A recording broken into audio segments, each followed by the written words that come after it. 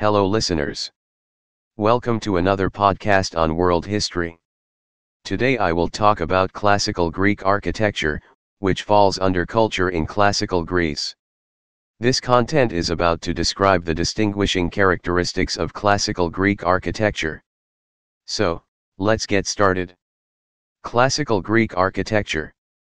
Classical Greek architecture can be divided into three separate styles: the Doric order, the Ionic order, and the Corinthian order.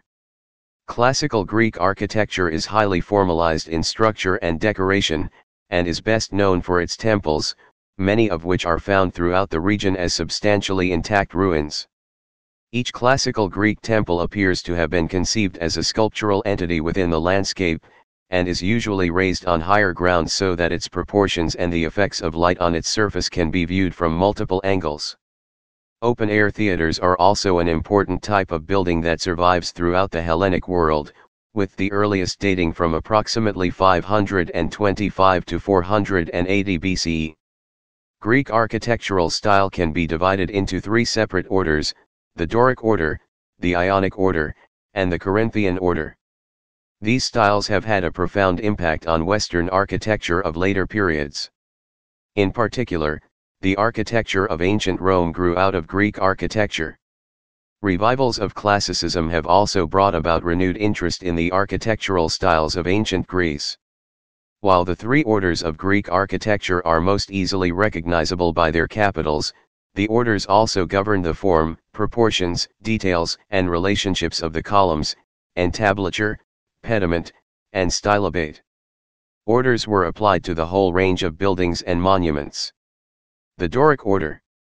The Doric order developed on mainland Greece and spread to Italy.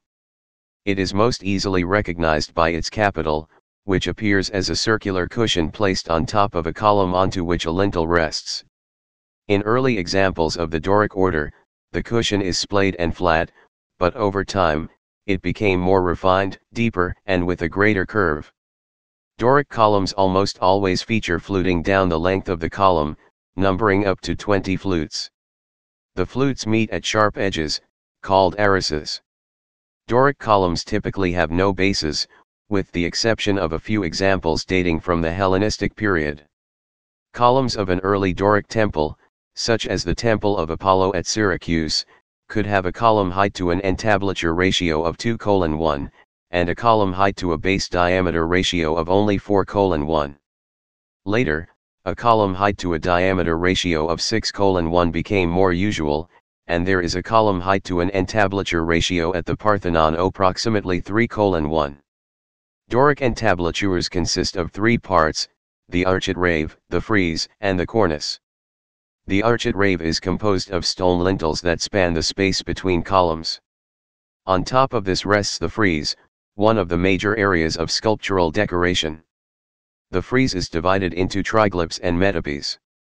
The triglyphs have three vertical grooves, similar to columnar fluting, and below them are guttae, small strips that appear to connect the triglyphs to the architrave below. The triglyphs are located above the center of each capital and the center of each lintel. Pediments in the Doric style were decorated with figures in relief in early examples.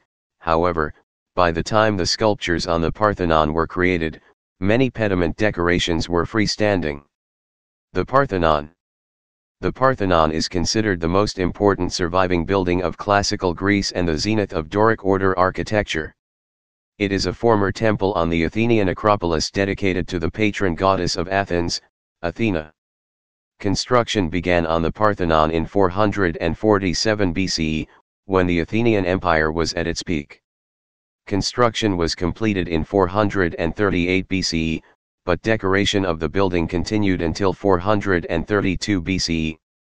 Although most architectural elements of the Parthenon belong to the Doric order, a continuous sculptured frieze in low relief that sits above the architrave belongs to the Ionic style. The Ionic order. The Ionic order coexisted with the Doric order and was favored by Greek cities in Ionia, Asia Minor, and the Aegean Islands. It did not evolve into a clearly defined style until the mid-5th century BCE. Early Ionic temples in Asia Minor were particularly ambitious in scale. The Ionic order is most easily identified by its voluted capital. The cushion placed on top of the column is similarly shaped to that of the Doric order, but is decorated with a stylized ornament and surmounted by a horizontal band that scrolls under to either side. Ionic order columns are fluted with narrow, shallow flutes that do not meet at a sharp edge, but have a flat band between them. The usual number of flutes is 24, but there can be as many as 44. The architrave is not always decorated, but more often it rises in 3 outwardly stepped bands. The frieze runs in a continuous band and is separated from other members by rows of small projecting blocks.